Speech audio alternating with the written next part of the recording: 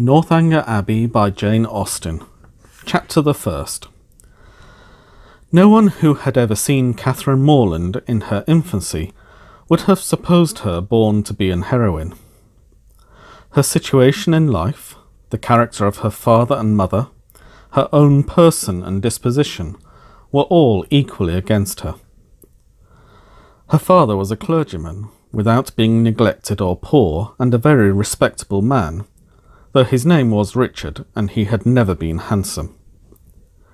He had a considerable independence, besides 2 good livings, and he was not in the least addicted to locking up his daughters.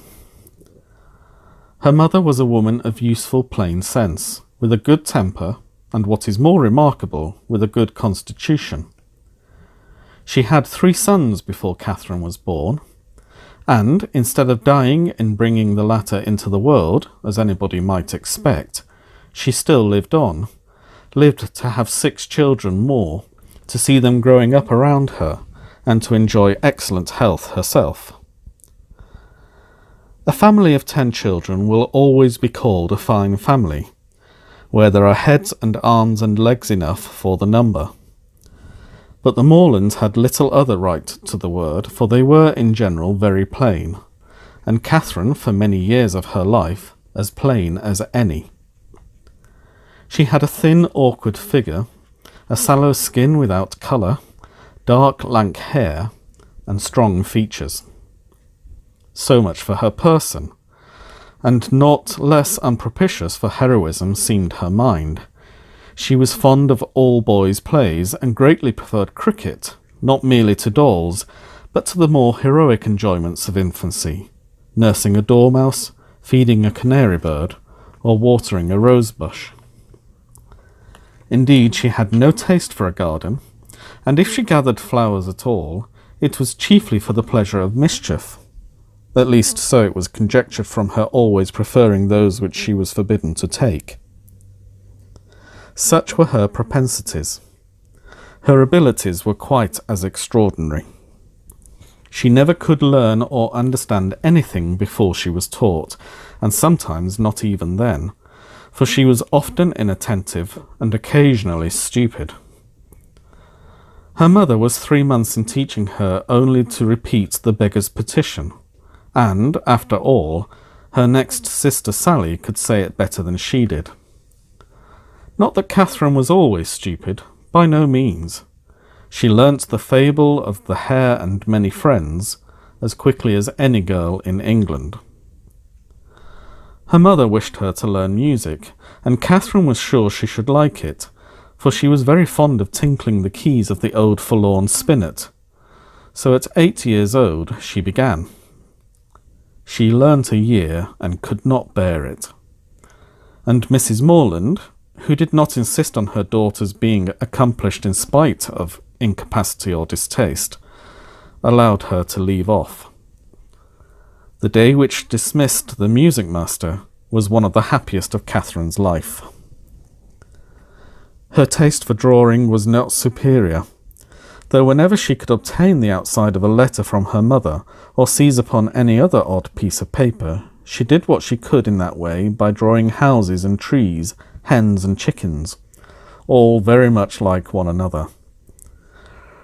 Writing and accounts she was taught by her father, French by her mother. Her proficiency in either was not remarkable, and she shirked her lessons in both whenever she could. What a strange, unaccountable character, for with all these symptoms of profligacy at 10 years old, she had neither a bad heart nor a bad temper, was seldom stubborn, scarcely ever quarrelsome, and very kind to the little ones, with few interruptions of tyranny. She was, moreover, noisy and wild, hated confinement and cleanliness, and loved nothing so well in the world as rolling down the green slope at the back of the house. Such was Catherine Morland at 10. At 15, appearances were mending. She began to curl her hair and long for balls. Her complexion improved, her features were softened by plumpness and colour. Her eyes gained more animation, and her figure more consequence. her love of dirt gave way to an inclination for finery, and she grew clean as she grew smart. She had now the pleasure of sometimes hearing her father and mother remark on her personal improvement. "Catherine grows quite a good-looking girl. She is almost pretty today," were words which caught her ears now and then, and how welcome were the sounds. To look almost pretty is an acquisition of higher delight to a girl who has been looking plain for the first 15 years of her life than a beauty from her cradle can ever receive. Mrs. Morland was a very good woman, and wished to see her children everything they ought to be. But her time was so much occupied in lying in and teaching the little ones that her elder daughters were inevitably left to shift for themselves, and it was not very wonderful that Catherine, who had by nature nothing heroic about her, should prefer cricket, baseball, riding on horseback, and running about the country at age 14, to books, or at least books of information, for provided that nothing like useful knowledge could be gained from them, provided they were all story and no reflection, she had never any objection to books at all.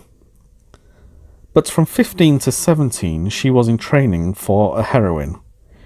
She read all such works as heroines must read to supply their memories with those quotations which are so serviceable and so soothing in the vicissitudes of their eventful lives. From Pope she learned to censure those who bear about the mockery of woe. From Gray that many a flower is born to blush unseen and waste in sweetness on the desert air. From Thomson that it is a delightful task to teach the young idea how to shoot. And from Shakespeare she gained a great store of information, amongst the rest that trifles light as air are to the jealous confirmations strong as proofs as holy writ. That the poor beetle that we tread upon in corporal sufferance finds a pang as great as when a giant dies, and that a young woman in love always looks like Patience on a monument, smiling at grief. So far her improvement was sufficient, and in many other points she came on exceedingly well, for though she could not write sonnets, she brought herself to read them, and though there seemed no chance of her throwing a whole party into raptures by a prelude on the pianoforte of her own composition, she could listen to other people's performance with very little fatigue. Her greatest deficiency was in the pencil. She had no notion of drawing, not even enough to attempt a sketch of her lover's profile that she might be detected in the design. There she fell miserably short of the true heroic height. At present she did not know her own poverty, for she had no lover to portray. She had reached the age of 17 without having seen one amiable youth who could call forth her sensibility, without having inspired one real passion, and without having excited even any admiration, but what was very moderate and very transient. This was strange indeed, but strange things may be generally accounted for if their cause can be fairly searched out. There was not one lord in the neighbourhood, no, not even a baronet. There was not one family among their acquaintance who had reared and supported a boy accidentally found at their door, not one young man whose origin was unknown. Her father had no ward, and the squire of the parish no children.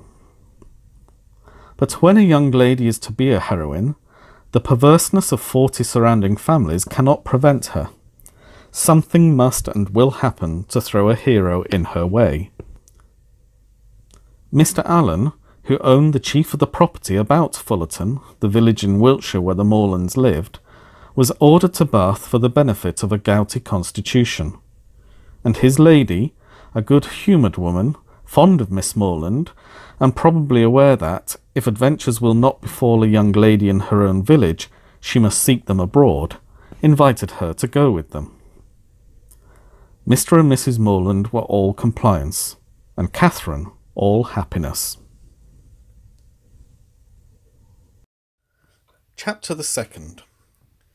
In addition to what has already been said of Catherine Morland's personal and mental endowments, when about to be launched into all the difficulties and dangers of a 6 weeks' residence in Bath, it may be stated for the reader's more certain information, lest the following pages should otherwise fail of giving any idea of what her character is meant to be, that her heart was affectionate, her disposition cheerful and open, without conceit or affectation of any kind, her manners just removed from the awkwardness and shyness of a girl, her person pleasing, and, when in good looks, pretty, and her mind about as ignorant and uninformed as the female mind at 17 usually is.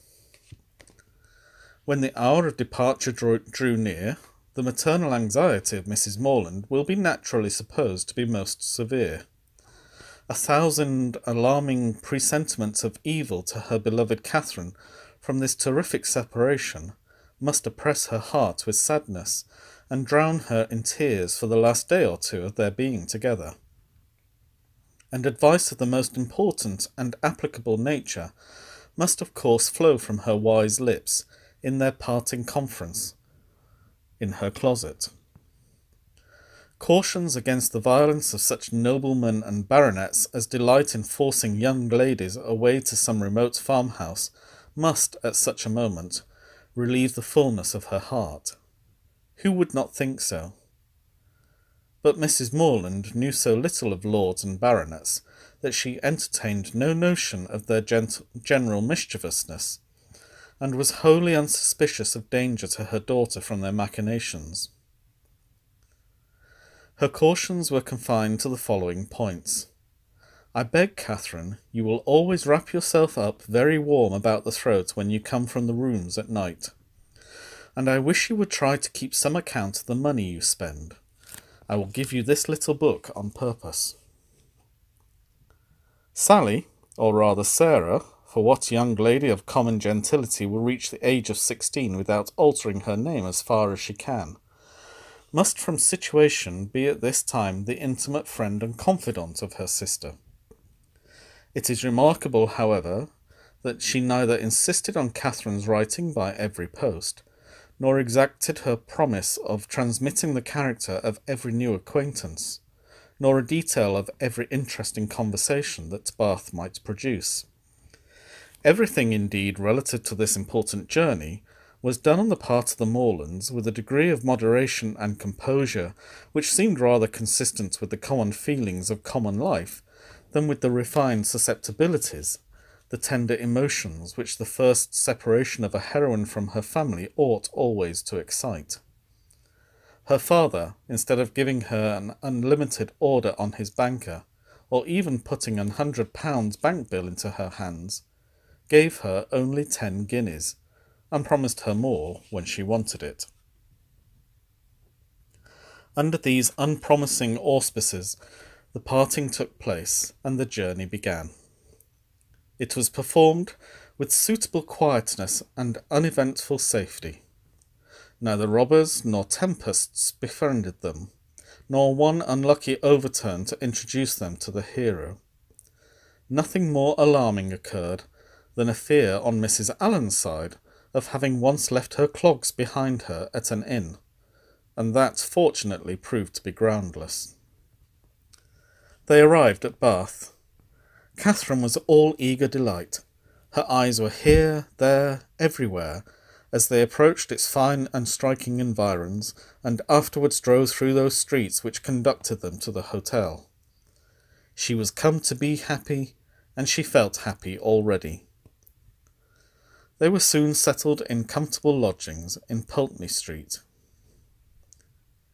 It is now expedient to give some description of Mrs. Allen, that the reader may be able to judge in what manner her actions will hereafter tend to promote the general distress of the work, and how she will probably contribute to reduce poor Catherine to all the desperate wretchedness of which a last volume is capable, whether by her imprudence, vulgarity, or jealousy, whether by intercepting her letters, ruining her character, or turning her out of doors. Mrs. Allen was one of that numerous class of females whose society can raise no other emotion than surprise at there being any men in the world who could like them well enough to marry them. She had neither beauty, genius, accomplishment, nor manner. The air of a gentlewoman, a great deal of quiet, inactive good temper, and a trifling turn of mind were all that could account for her being the choice of a sensible, intelligent man like Mr. Allen. In one respect, she was admirably fitted to introduce a young lady into public, being as fond of going everywhere and seeing everything herself as any young lady could be. Dress was her passion.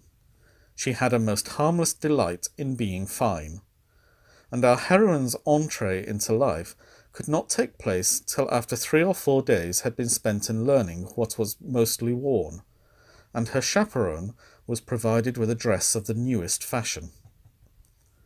Catherine, too, made some purchases herself, and when all these matters were arranged, the important evening came which was to usher her into the upper rooms. Her hair was cut and dressed by the best hand, her clothes put on with care, and both Mrs. Allen and her maid declared she looked quite as she should. With such encouragement, Catherine hoped at least to pass uncensured through the crowd. As for admiration, it was always very welcome when it came, but she did not depend on it. Mrs. Allen was so long in dressing that they did not enter the ballroom till late. The season was full, the room crowded, and the 2 ladies squeezed in as well as they could. As for Mr. Allen, he repaired directly to the card-room, and left them to enjoy a mob by themselves.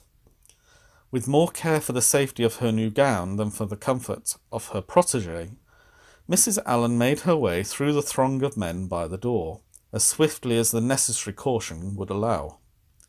Catherine, however, kept close at her side, and linked her arm too firmly within her friend's to be torn asunder by any common effort of a struggling assembly.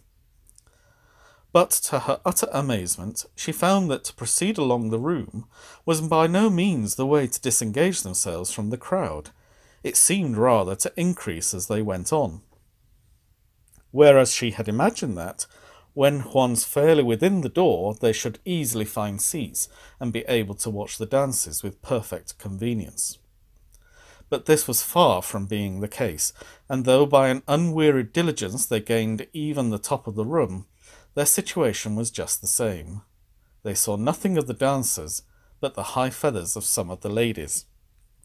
Still they moved on.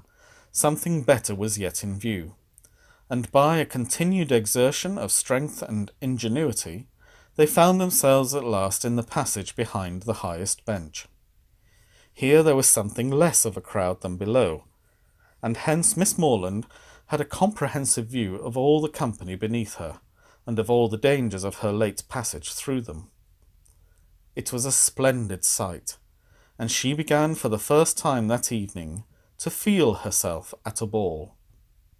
She longed to dance, but she had not an acquaintance in the room. Mrs. Allen did all that she could in such a case, by saying very placidly every now and then, "I wish you could dance, my dear. I wish you could get a partner." For some time her young friend felt obliged to her for these wishes, but they were repeated so often, and proved so totally ineffectual, that Catherine grew tired at last, and would thank her no more.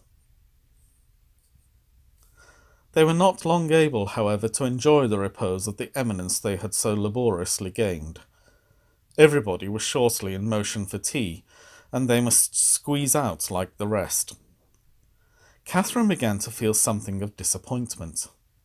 She was tired of being continually pressed against by people, the generality of whose faces possessed nothing to interest, and with all of whom she was so wholly unacquainted that she could not relieve the irksomeness of imprisonment by the exchange of a syllable with any of her fellow captives. And when at last arrived in the tea-room, she felt yet more the awkwardness of having no party to join, no acquaintance to claim, no gentleman to assist them. They saw nothing of Mr. Allen, and after looking about them in vain for a more eligible situation, were obliged to sit down at the end of a table, at which a large party were already placed, without having anything to do there or anybody to speak to except each other. Mrs. Allen congratulated herself, as soon as they were seated, on having preserved her gown from injury. It would have been very shocking to have it torn, she said, would it not? It is such a delicate muslin.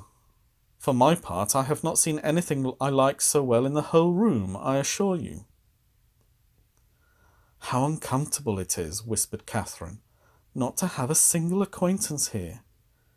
Yes, my dear, replied Mrs. Allen with perfect serenity. It is very uncomfortable indeed. What shall we do? The gentlemen and ladies at this table look as if they wondered why we came here. We seem forcing ourselves into their party. Aye, so we do. That is very disagreeable. I wish we had a large acquaintance here. I wish we had any. It would be somebody to go to. Very true, my dear, and if we knew anybody, we would join them directly. The Skinners were here last year. I wish they were here now. Had not we better go away, as it is? Here are no tea things for us, you see. No more there are, indeed. How very provoking. But I think we had better sit still, for one gets so tumbled in such a crowd. How is my head, my dear? Somebody gave me a push that has hurt it, I'm afraid. No, indeed, it looks very nice. But, dear Mrs. Allen, are you sure there is nobody you know in all this multitude of people? I think you must know somebody. I don't, upon my word. I wish I did. I wish I had a large acquaintance here with all my heart, and then I should get you a partner. I should be so glad to have you dance. There goes a strange-looking woman. What an odd gown she has got on. How old-fashioned it is. Look at the back. After some time they received an offer of tea from one of their neighbours.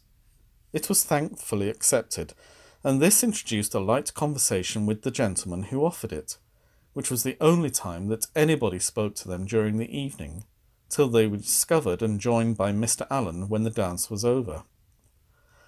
Well, Miss Morland, said he directly, I hope you have had an agreeable ball. Very agreeable indeed, she replied, vainly endeavouring to hide a great yawn. I wish she had been able to dance, said his wife. I wish we could have got a partner for her. I have been saying how glad I should be if the Skinners were here this winter instead of last, or if the Parrys had come, as they talked of once. She might have danced with George Parry. I am so sorry she has not had a partner. We shall do better another evening, I hope, was Mr. Allen's consolation. The company began to disperse when the dancing was over, enough to leave space for the remainder to walk about in some comfort, and now was the time for a heroine, who had not yet played a very distinguished part in the events of the evening, to be noticed and admired. Every 5 minutes, by removing some of the crowd, gave greater openings for her charms. She was now seen by many young men who had not been near her before.